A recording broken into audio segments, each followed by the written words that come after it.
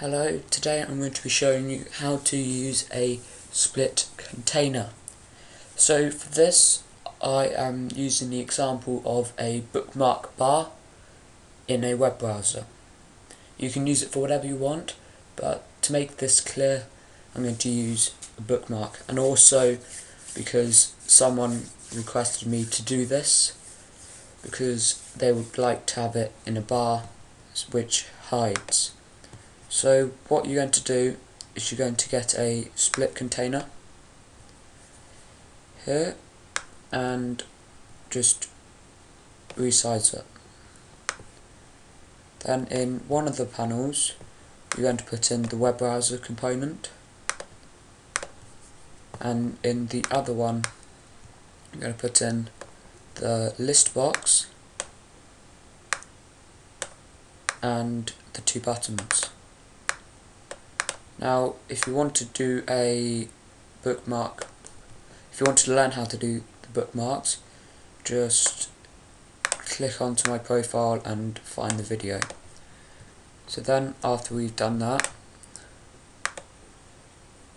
we are going to again resize the form, not the form, sorry, the split container, so it fills up the whole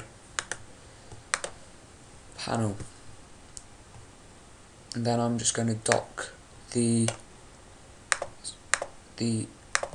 panel, and I'm just going to anchor these so then when you move it they move as well.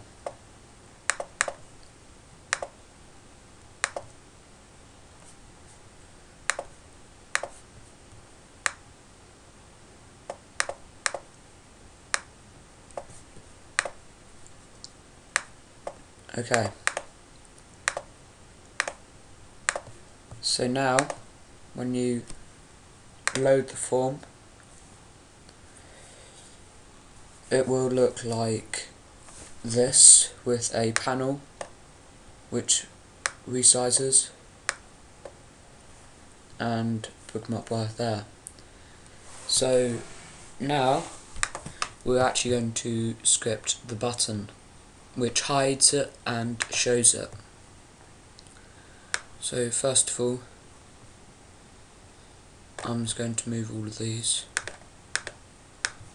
so I can put in the button outside of the container. So put in a button and type show/hide bookmark list. Resize it, and I'll bring those buttons back. Oops.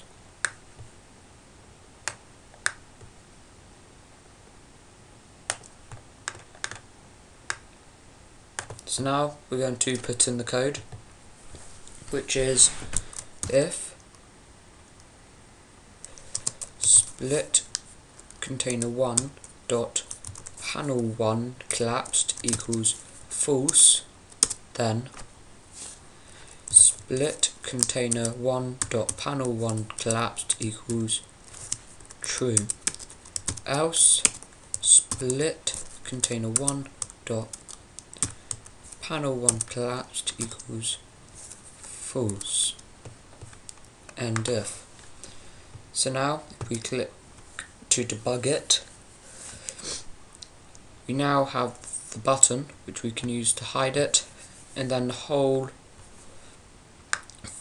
bottom part of the form with the split container has just got the web browser in. But if we click it again, we have the bookmark bar which we can resize. If we double click, we can load to the other page. So I hope you have enjoyed this tutorial, especially for the guy who requested me to do this, and I'm sorry I don't know your user account, your username. I'll write it in the description so you know which video to watch. Please comment, rate and subscribe. Thank you.